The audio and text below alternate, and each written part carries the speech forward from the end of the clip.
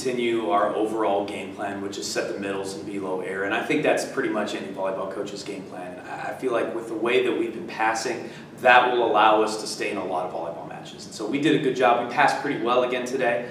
We got our middles established. I think our middles had 10 kills between them.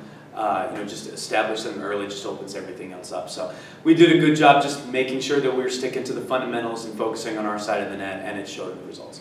I think it's a credit to the team. I think they are coming into practice every day, and they are focused on improving different aspects of their game. And we spend 15 minutes, 10 to 15 minutes almost every day solely focused on blocking. Call it like blocking islands. You got to go there and just spend your time there.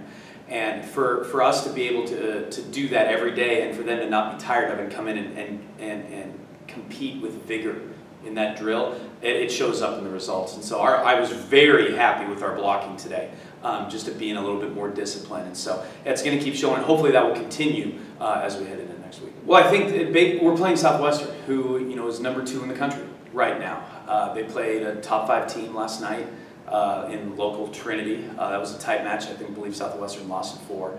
The team speaks for itself.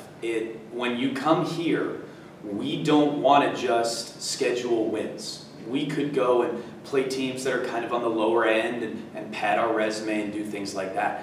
We don't want to do that at the Lake. We want to go and play the best teams we can, which is why we're playing Southwestern twice this year, who made the Final Four. That's why on our original schedule, we were playing Lindsey Wilson, who's #3 in the country, and Georgetown, who's top 20.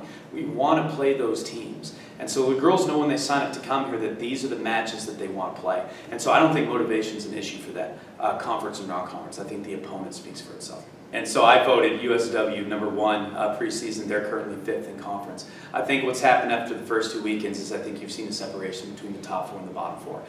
With us, Houston-Tillotson, and then Wiley and St. Thomas. And we're all travel partners. So we will all play each other kind of at the same time.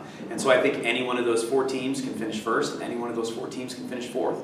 And so we won't know until we play each other. And so that's the fun thing about conference is just getting in there and competing and see how it goes. Wiley has a brand new coach. They look pretty good on film. St. Thomas is battle tested. They've played some good teams. And I think they've rallied around after everything that's happened to them early in the year with the weather and the flooding down in Houston.